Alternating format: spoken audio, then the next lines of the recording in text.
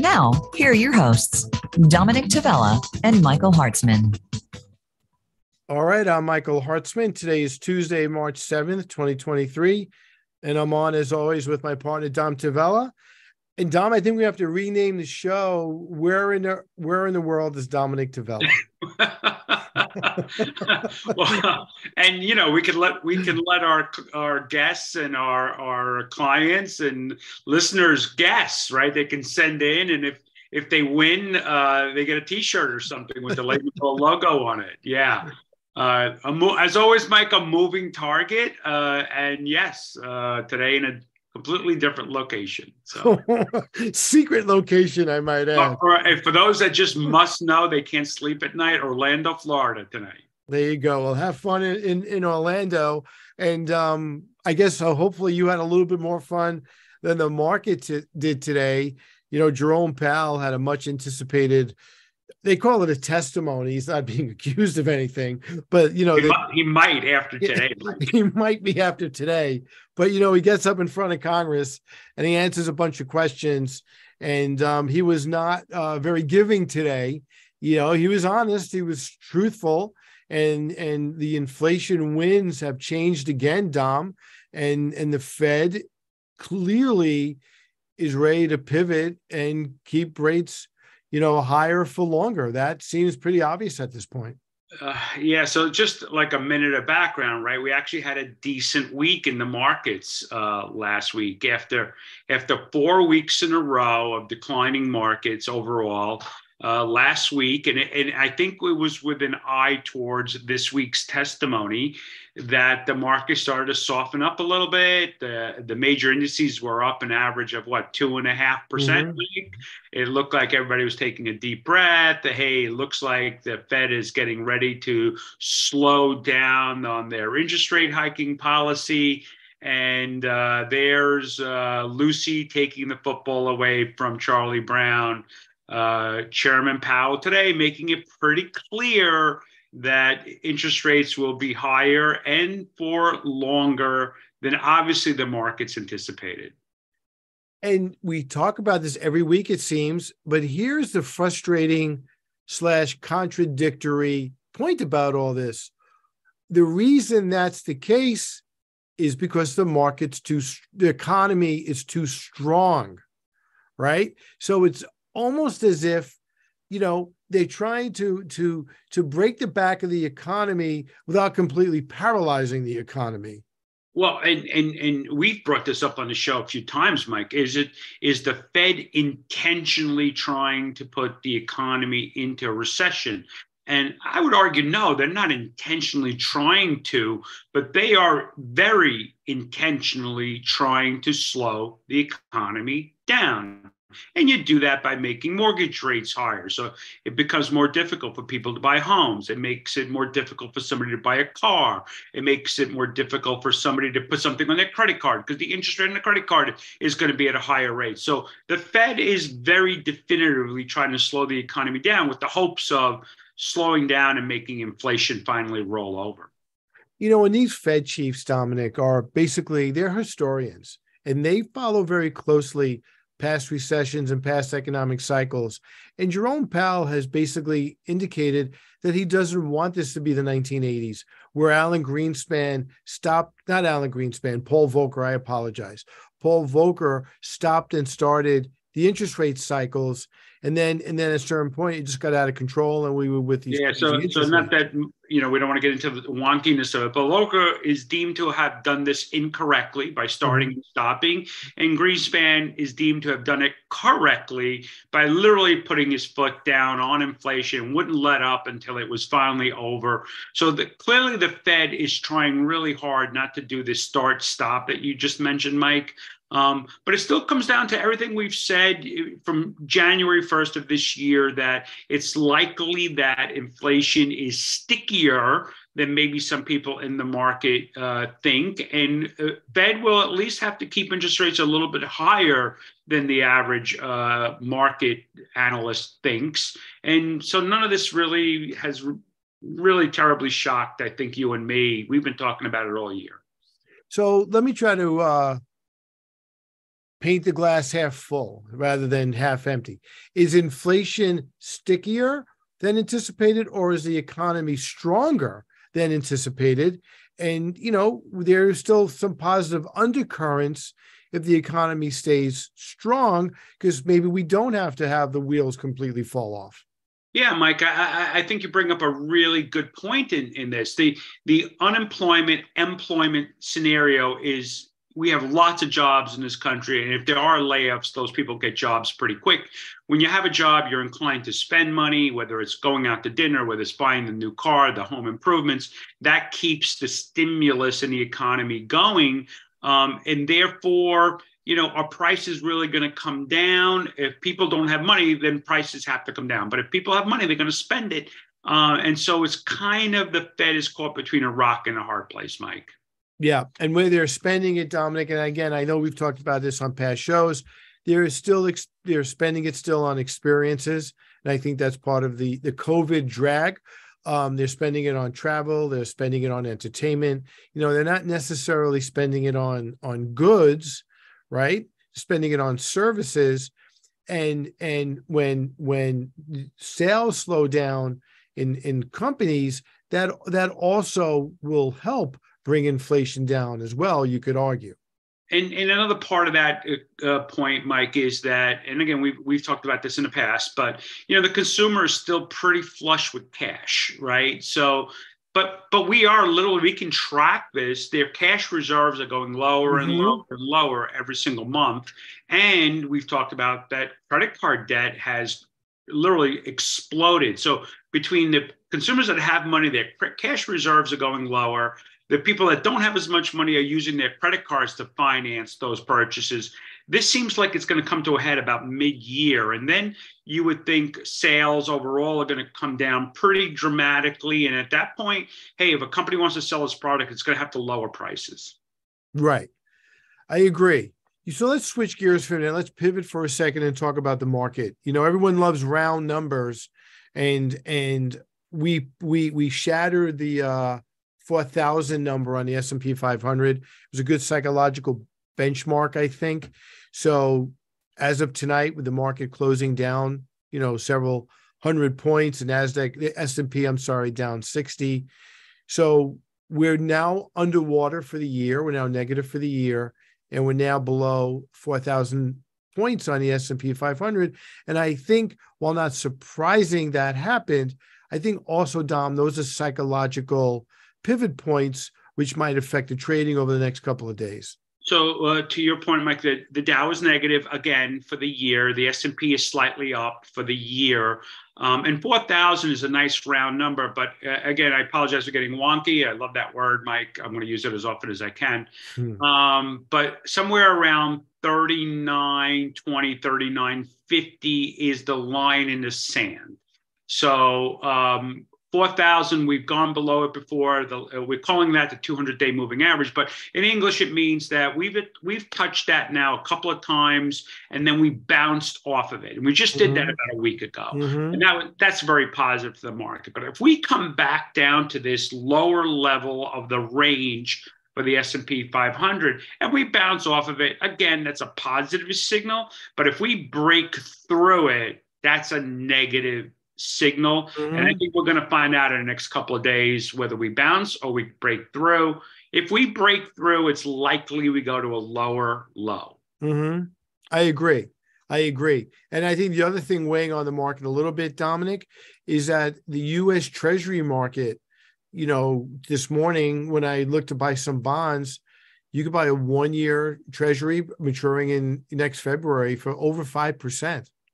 And those short-term treasuries are normally also an indicator of interest rates continuing to go up or down. You're exactly right, Mike. So we sit here and talk about the Fed, and that's the glass half empty. The Fed is raising interest rates, and how does it affect the economy in a negative way? What we don't really spend a lot of time talking about is that these higher interest rates means whether you're buying a T-bill, you can get 5%. There are banks out there offering CDs at 5%. If you're a saver, if you are a retiree and you have your money invested in interest-bearing bonds, you are finally getting paid a reasonable rate of return, reasonable interest on your money. That's a positive in all this, is that investors and savers have gone decades now without earning interest, reasonable interest on their money. You know what?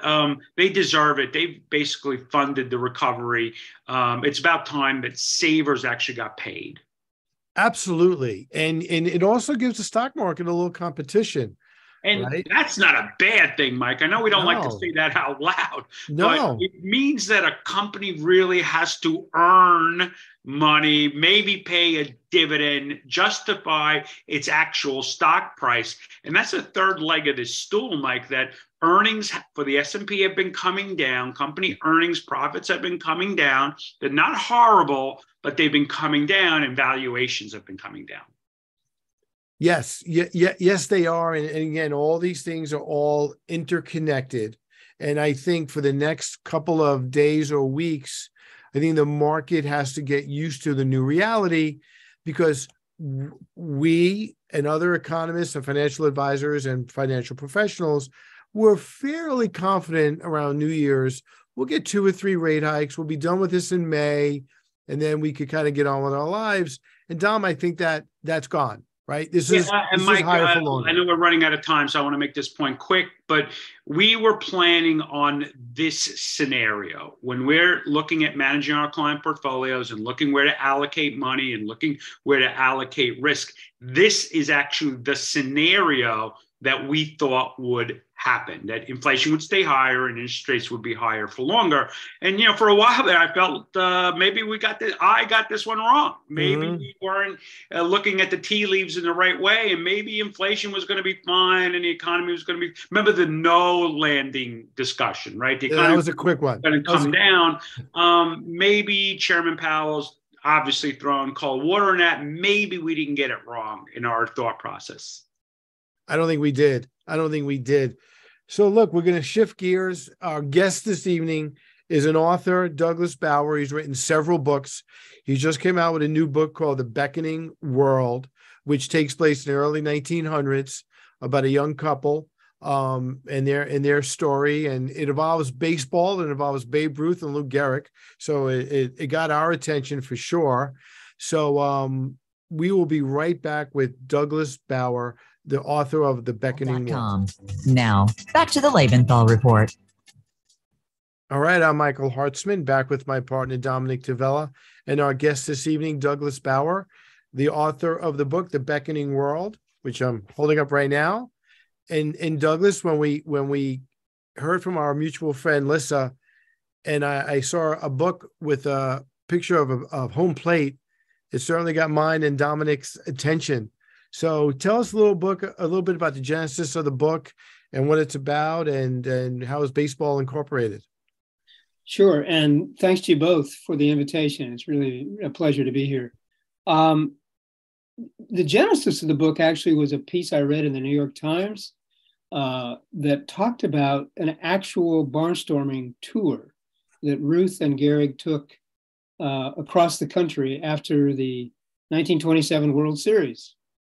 And they got on a train in New York and went all the way across the country to California, played in several little towns or relatively small towns along the way, exhibition games. And one of the games they played was in Sioux City, Iowa.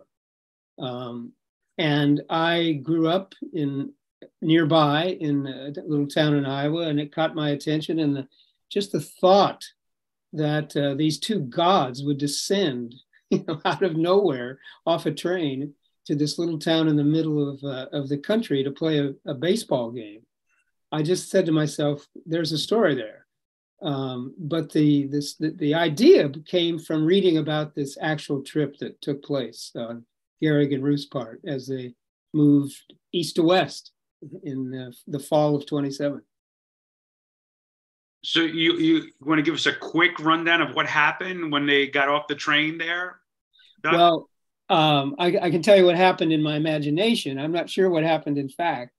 They did play a game, in fact, but in the story, in my novel, one of the main character actually of the story is a young guy who's the pitcher for one of the teams that Ruth and Gehrig play in this exhibition. And the young guy, his name is Earl Dunham, and he had a promising baseball career himself, which was cut short for circumstances that really make up most of the story. But it's that fictional game that is played in the middle of the novel, where Earl is a pitcher pitching to Babe Ruth, who's on the other team in this exhibition game. And certain things happen in the course of the game.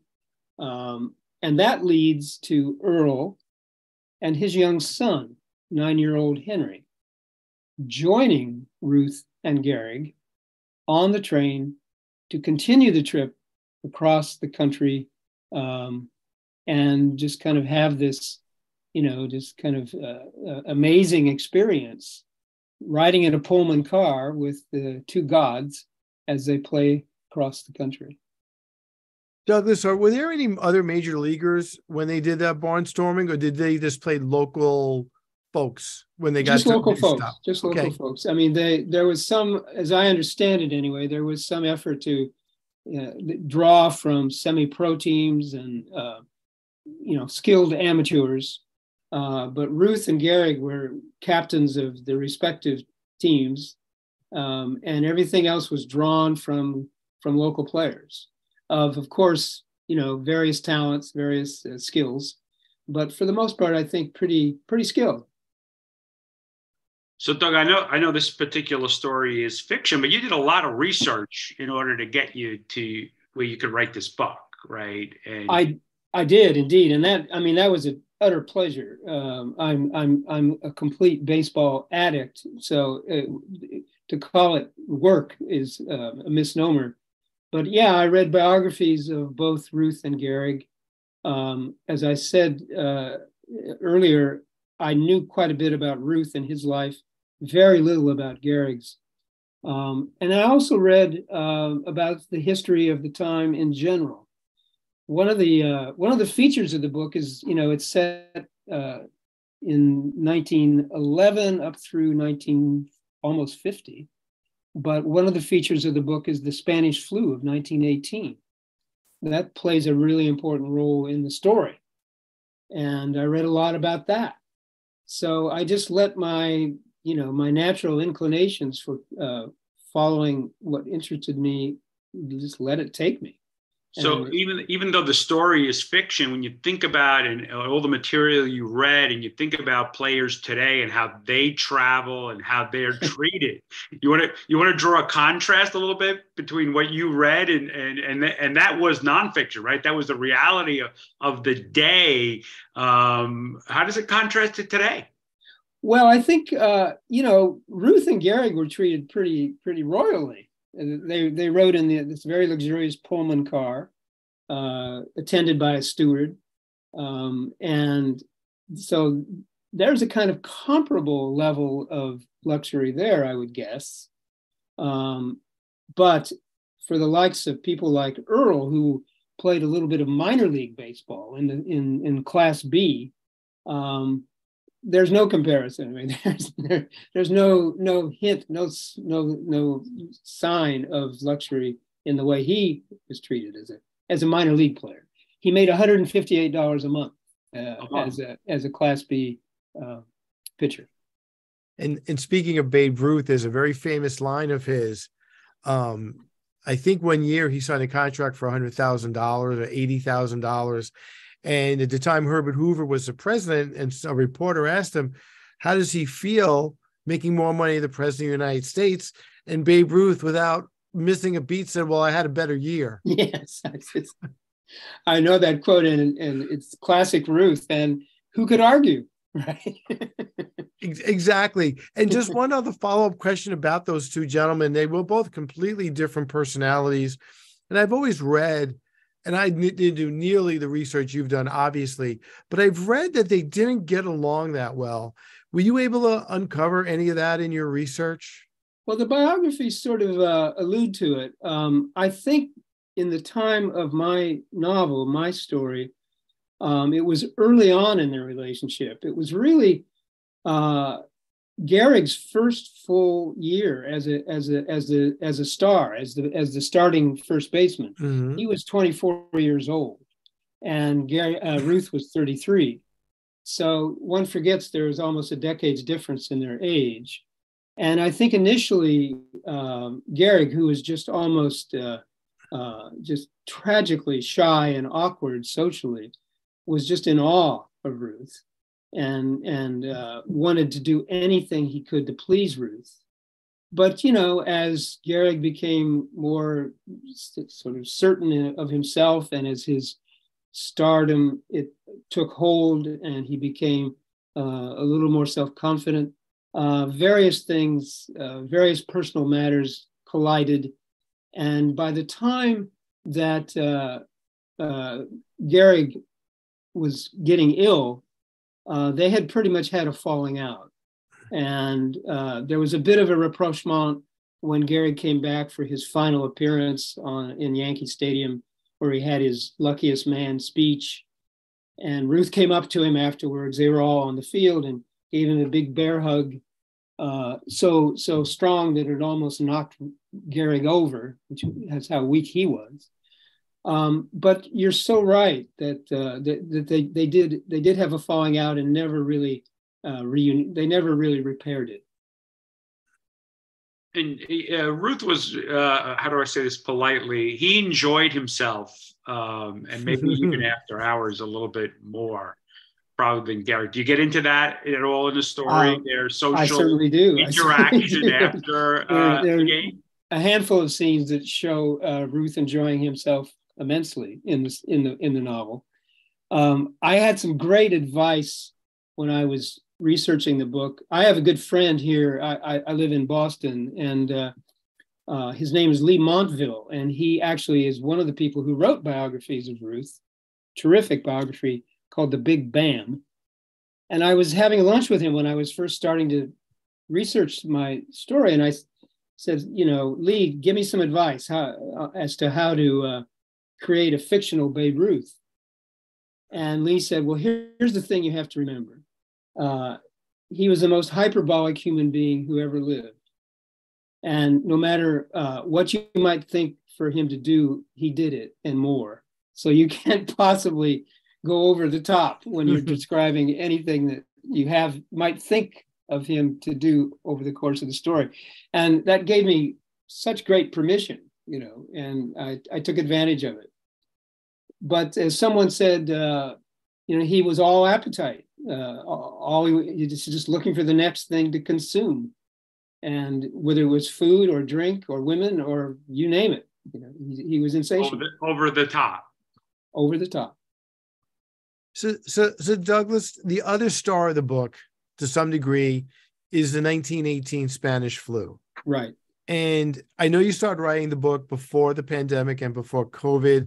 It's just a coincidence and a fantastic timing.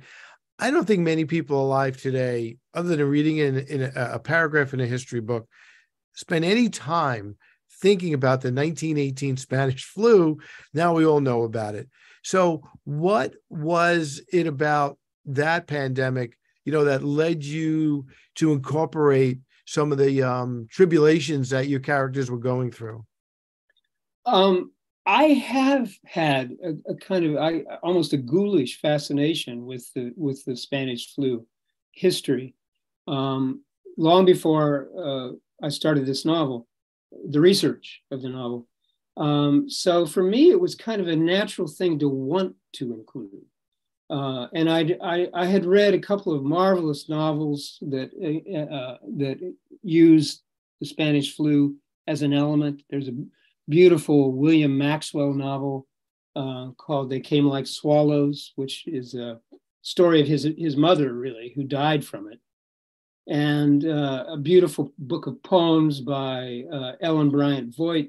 So I was kind of a little bit immersed in it, in the legend of the epidemic. And then I just began to almost do a backward arithmetic, because if the story starts in 1927 and I wanted certain things to happen earlier, I just began to count back, and I got to 1918, 1919, and thought, okay, I can use it.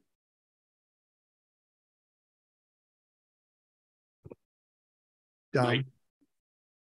So when you incorporated the Spanish flu, you already knew a lot about it.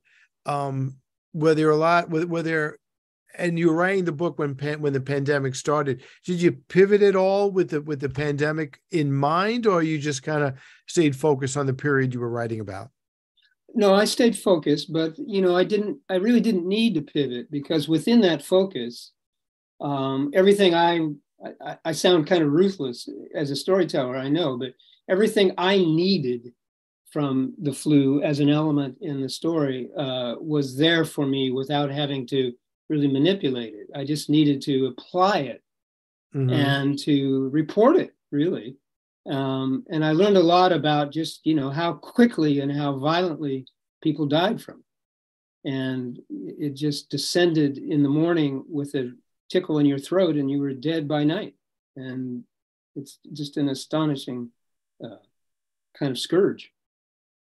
So when you were doing all this research and you're looking at basically the state of affairs of sports here in this country, in baseball, did it kind of make you wonder a little bit of the state today and where we are with the money and social media in particular, where, Ruth got away with what he got away with, because even if a reporter saw it, they weren't going to talk about it. They weren't going to write about it. But today that's really changed. Were you shocked at the contrast? Well, I certainly was impressed by the contrast. I sort of, kind of implicitly understood it. But you make a great point. But with Ruth could not have gotten away with what he got away with. First of all, there wasn't the opportunity to expose it, and secondly, there was just this agreement that it wasn't unwritten rule. It wasn't to be exposed. Yeah, it was everybody's secret, or wasn't even thought of as a secret, I don't think. Just for the record, it wasn't just the baseball players, politicians as well. Well, absolutely. You didn't write about it, right? You didn't disclose it. Exactly so. Exactly. Douglas, we're bumping up against a break. Hopefully you could stick around, because we do have some more questions for you. Happy to do it. Great. We will be right back after this break with Doug Bauer. Now, back to the Lebenthal Report. All right, I'm Michael Hartzman, back with my partner, Dominick Tavella, and our guest this evening, Doug Bauer, the author of the new book, The Beckoning World. Doug, we appreciate your time, and we appreciate you giving us a background on your new book. But let's talk a little bit about the business side of this, because we are a financial show, and Dominick and I both have aspiring authors as clients, keyword being aspiring. What is that process like? I know you also teach at Bennington College, right? Right. And obviously you published 7 books. So you're a novelist. It's not a hobby for you. This is a profession, right? Indeed. So what is that? How difficult is it to balance, teaching at Bennington College, making sure you fulfill those responsibilities, making the time to do your research and sitting down in front of the computer? Just walk us through. And God forbid, actually have a social life. Exactly. What's it like the day in the life of Douglas Bauer when he's knee deep in writing a new book? Well, it would probably be the most boring documentary I ever written. You could just watch me sitting at my desk. But you're so right in that it does require a real effort to balance all those elements in your life, and particularly the ones that you mentioned, the teaching and the writing. And it's a very common combination for writers to, when I used to say, I had to find something to subsidize the habit, and teaching was that.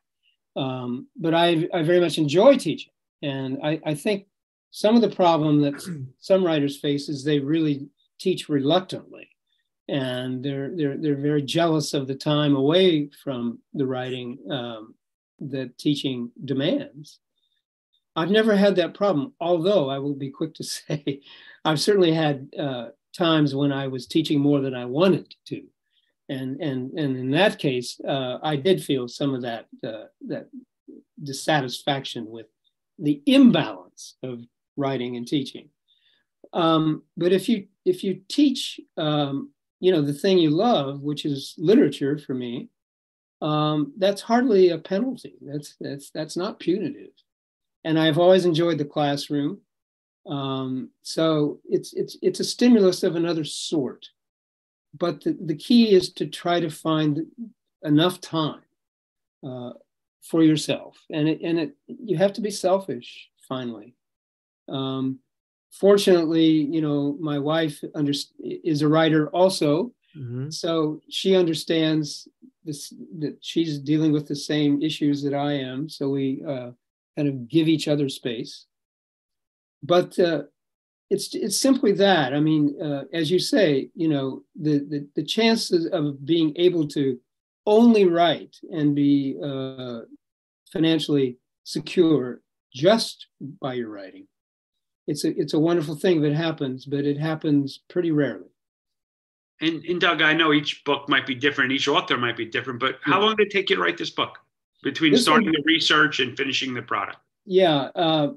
From the time I started, and I don't mean to suggest I worked without interruption, but I started it 6 years ago. And I wrote other things in between. Life intervened.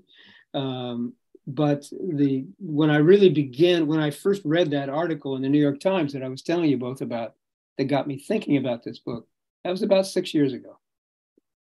So a follow-up question to that, is writer's block a thing, or is that just a cliche we see in the movies? Fortunately, if it is a thing, it's never visited me. Good. Although I work very slowly. As 6 years would testify to that. But I do work very slowly. I work steadily. I'm sort of, I'm the turtle rather than the hare. And I just take my time and try to pay as much attention to the language as I can. But I've certainly talked to writers who say they have been visited by writer's block. They're just unable to get anything down. And that sounds like, just the worst curse I could imagine. So yeah, I do think it's a real thing. I do.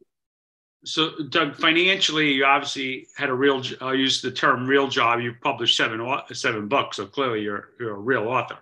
But in the meantime, you're writing this book. You're doing it out of passion. You're not doing it as, oh, God, I'm going to have a best. I mean, you hope to have a bestseller, but it's not the money that's motivating you.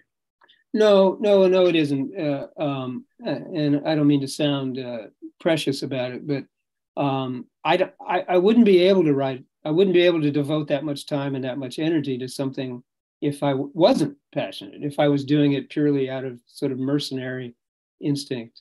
I was lucky too, in that I began to write, the first writing I ever did, I was a magazine journalist.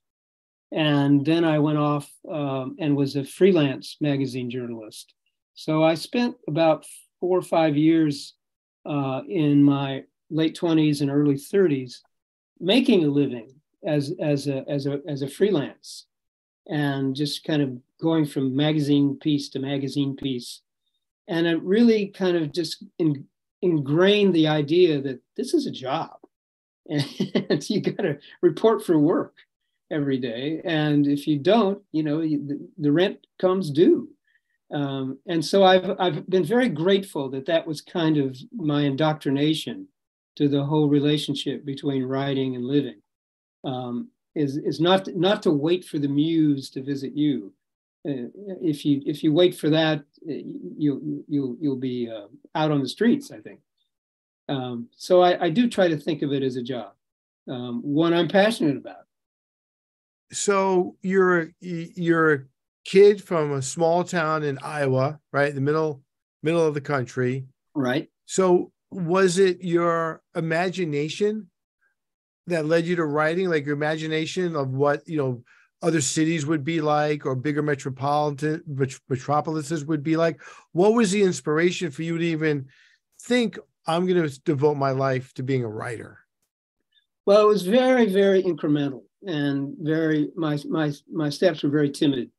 I always wrote as a kid in high school. My teachers encouraged me, but it never for a moment occurred to me that I would make a living as a writer. But I just always liked to write. But my first, I was a journalism major as an undergraduate, and my bachelor's degree is in business with journalism. And I worked in advertising, and I wrote advertising copy. So my first, quote, writing job was as an advertising copywriter. And I got more and more interested in the editorial side of magazines rather than the advertising side, and moved my way into becoming an editor and then a reporter.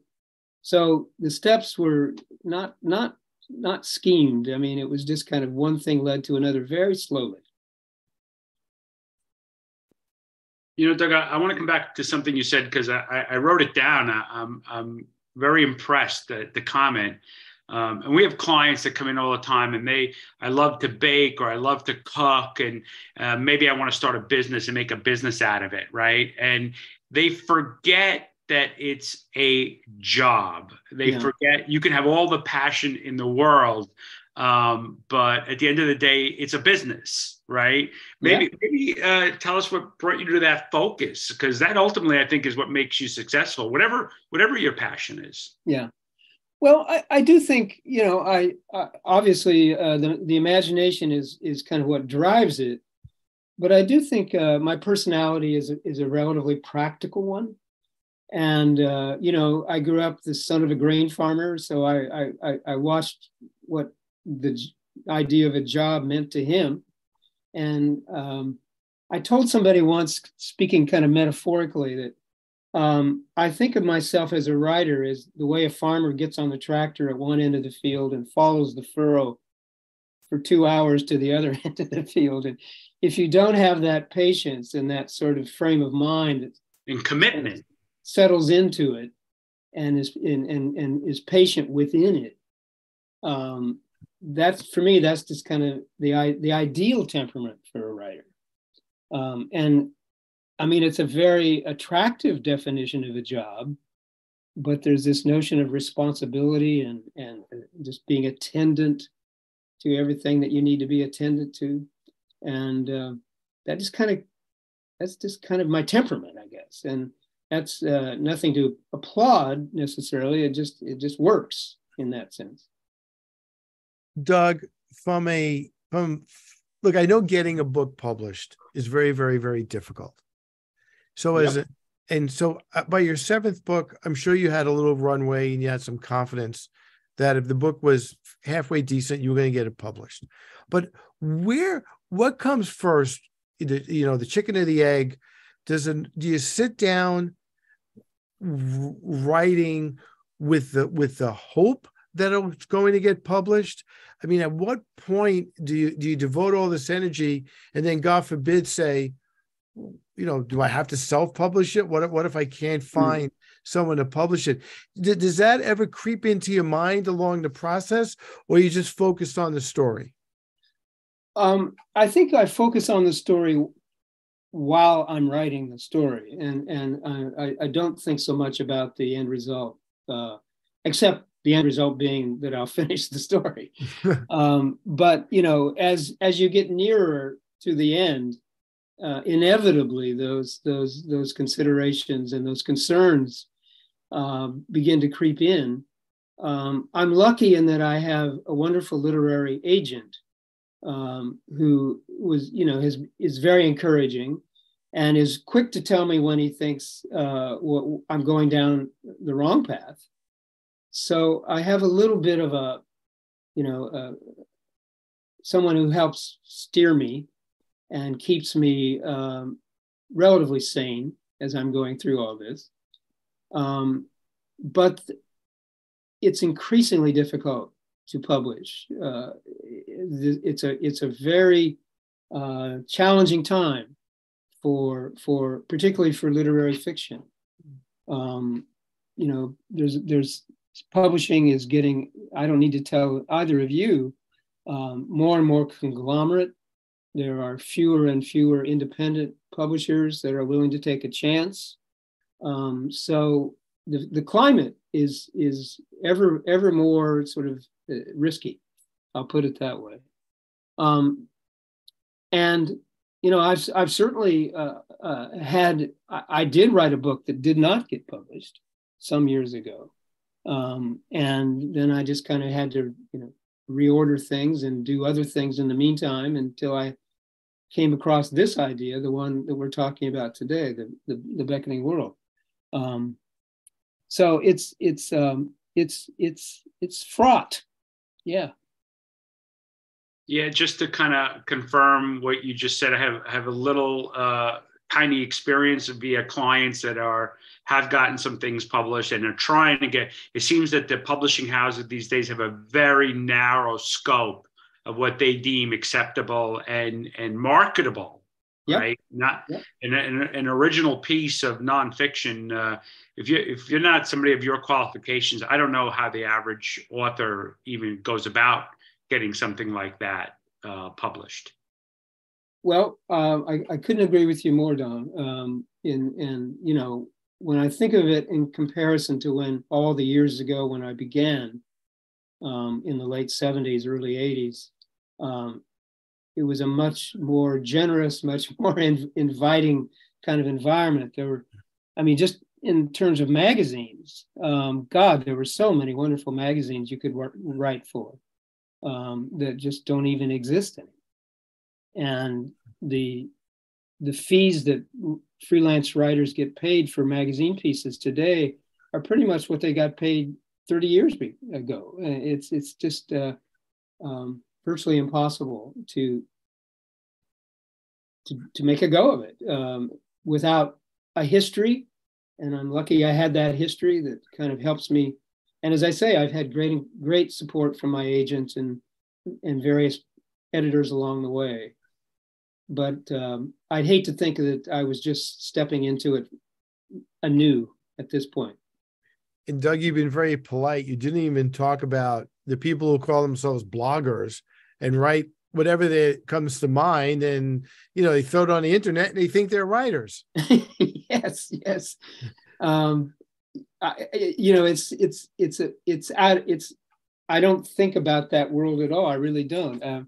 I'm really not a social media person, but you're right. I mean, and they have a right to call themselves writers at this point. It's kind of the definition. And publishers look to bloggers to see, you know, who they can discover. Yeah, that gem. Doug, just because we're in the closing minute, I kind of saw Mike hold up an actual book with actual paper. I was pretty impressed, and I have friends of mine that go, "You don't still actually read books, do you?" So I thought I'd amuse you with that comment. Yeah, I actually still read books. I do. So you're the one. Yeah. So speaking of that, Doug, before we actually do run out of time, please tell our audience where they could get your book, where it's available, and all that good stuff. Sure. Well, thanks for that. It's available on all the usual suspect sites: Amazon, Barnes and Noble, bookshop.org, my own website, douglasbauer.com. You can order it there. So it's very easy to find. We appreciate that. So the name of the book is The Beckoning World, a novel by Douglas Bauer. And your website is your first name and last name? Yeah, exactly. Okay, so Douglas Bauer, BAUER. .com. And Douglas, we can't thank you enough. It was an interesting conversation, and we appreciate your time this evening. Well, the pleasure is all mine. I really appreciate it. It was fun. Thank you, Doug. We'll be right back right after this break. All right, I'm Michael Hartzman, back with a quick wrap up with Dominick Tavella.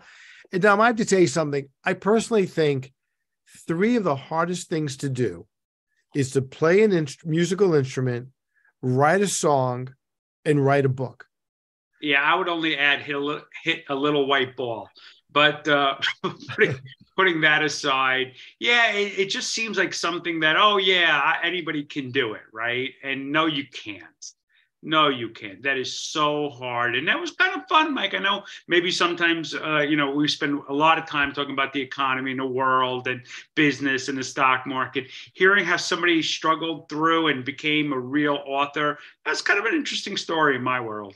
It is. And look, he I know it's not easy, but he was so calming about it. He almost made it sound, this is what I do. And I don't want to say he made it sound easy, because I don't want to undersell the accomplishment, but he made it sound easy. I don't know what else to say. Wow. The way I took out of it, and I did bring it up to him, is that he made it a routine. He made it a job. Right. This is not something I'm going to write in my basement and just kind of become the all-time world's greatest author.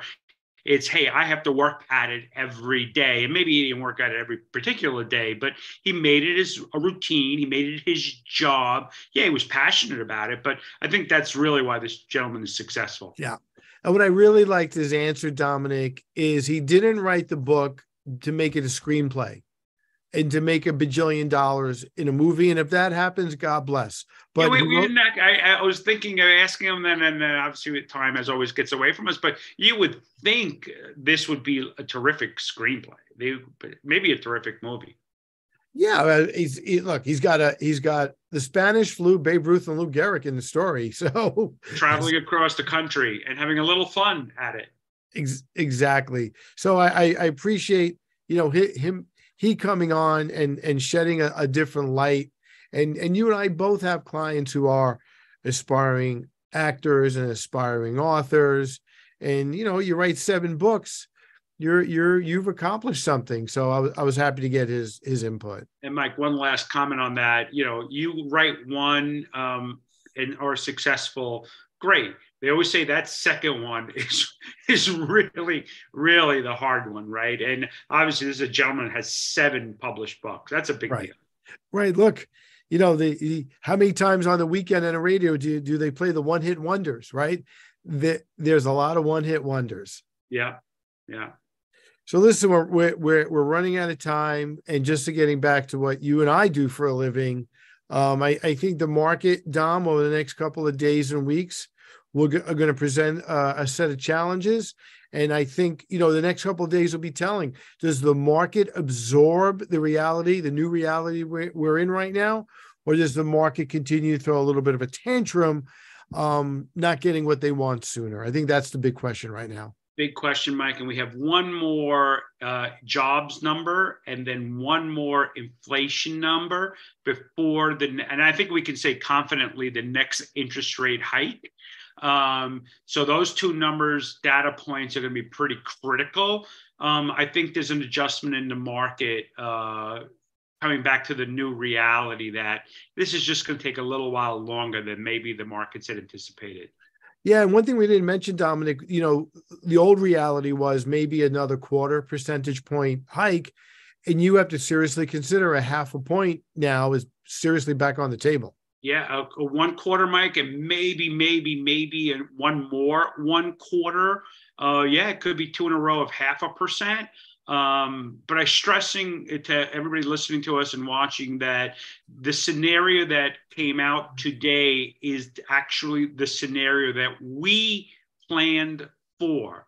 And that looked pretty dumb maybe a month ago, not so much today. Dominick, my friend, we're out of time. And I will see you down the road. I'll see you next week, my friend. We'll catch up during the week, and we'll be live again here next Tuesday. Safe travels wherever you are next. I'll have a surprise for you. Have a good night, everybody. Thank you all.